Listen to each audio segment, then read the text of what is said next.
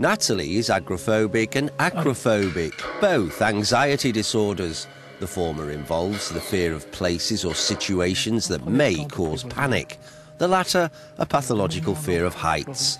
To treat her, doctors at the Van Gogh Hospital in Charleroi, Belgium, are using virtual reality to help her control her fears.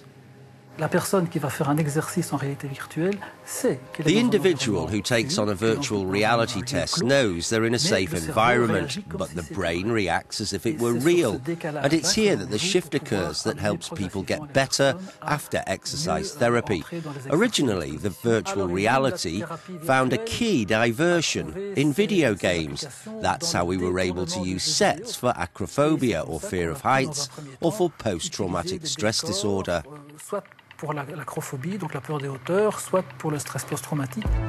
There are many different kinds of phobias. Ideally, each program would be customized in accordance with the patient's needs.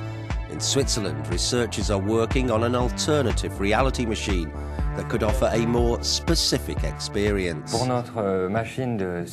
For our virtual reality machine, we started from the idea that instead of creating a 3D image content, we'd rather film it.